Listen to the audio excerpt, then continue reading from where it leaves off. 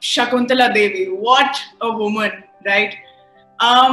Anu, what prompted you to make a biopic on her? I think it started with me wanting to make films about a female protagonist who does maths and science on screen. I just felt like we need to see, women in science and maths on screen. And also a stray comment from my daughter who said, boys love maths, girls love English. And and growing up in India, maths was equal to Shakuntala Devi and vice versa. Right.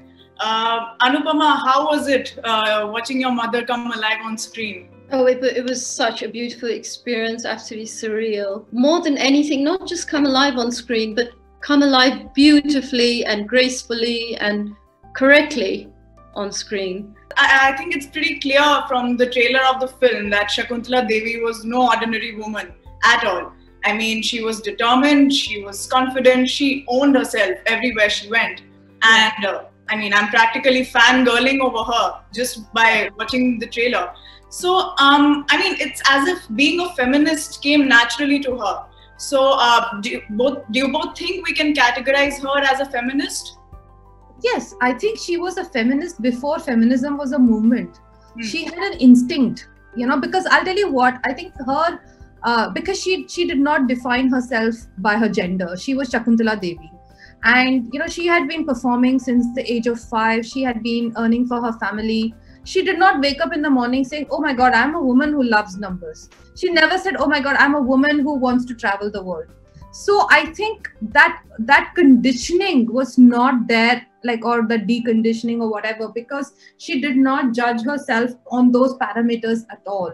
And I don't think she believed in labels, so to speak. So I think she was instinctively, feminist.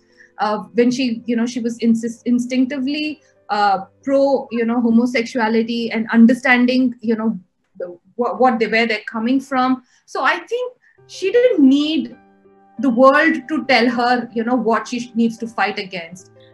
You said that she did not conform to labels at all. But we see that society does have a thing for labels, yes. Right?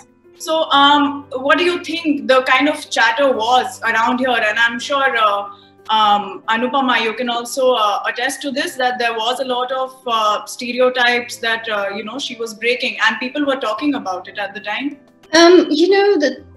To understand this, one must understand that during those times, we're talking about the 70s and all, she was far, far ahead of her time. She was a very, very progressive woman, and there was bound to be banter because they weren't prepared for this, for a woman who was so ahead. She never looked back. It was always about moving ahead, doing new things, not only looking within India, but going, traveling worldwide, doing whatever you felt,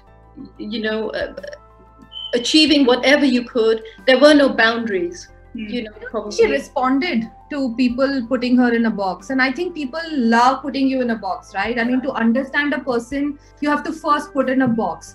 So if you are a mathematician, you have to be the serious person, you have to be respectable, you have to be this. So she didn't care. She was